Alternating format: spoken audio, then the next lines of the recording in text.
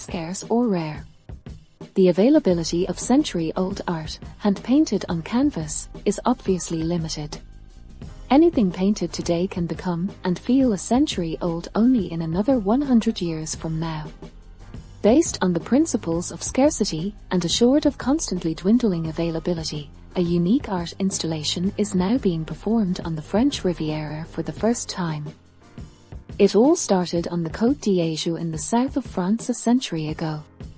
The area of the Provence and Alpes Côte d'Azur inspired most famous artists like Van Gogh, Renoir, Bonnard, Monet, Gauguin, Cézanne, Signac, and Modigliani to seek the unique light and the atmosphere that can only be found on the French Riviera.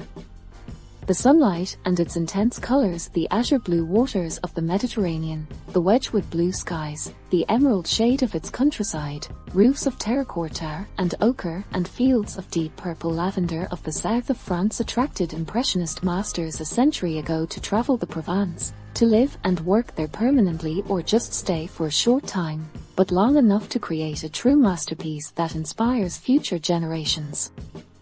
Today, and in this tradition, Impressionist art is still performed for selected art collectors and art investors buying into a century-old oil painting to own this once-in-a-lifetime art installation, commissioning to create a totally new masterpiece. The installation is performed on top of the century-old painting in museum quality. The aesthetically pleasing top layer will cover forever the 100-year-old original oil painting. But the ultimate disappearance of a genuine piece of art creates space for new art. The old oil painting will hide from all eyes forever and provides the foundation created long ago for the desired favorite French Impressionist performance. Hand-painted as close to the original as can be, or as chosen by the collector or investor. The owner can be guided by his own imagination or inspired by what the master Impressionist painter might have seen 100 years ago when he made his first sketches, and what was evolving under the intense sunlight causing a spectacular color scene, the feelings and what the artist captured or was influenced by.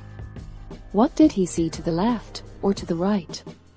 What happened a bit earlier or a bit later when he captured a scene? Ended it up to be only a sketch, or was it painted in oil on canvas after all? Did it get destroyed, or simply has it never been discovered or made available to the art community, to collectors or the public? The art buyer can be the master of the scene, directing what should evolve during the process of this very personal art installation. It can emotionally link the owner to the most favorite artist and become even more personal when the desired Impressionist is painted back into the owner's future to inspire and provide the beauty of the landscape with the incredible sunlight and the unique colors of the Côte d'Azur evolving in the favorite scene as it was first imagined.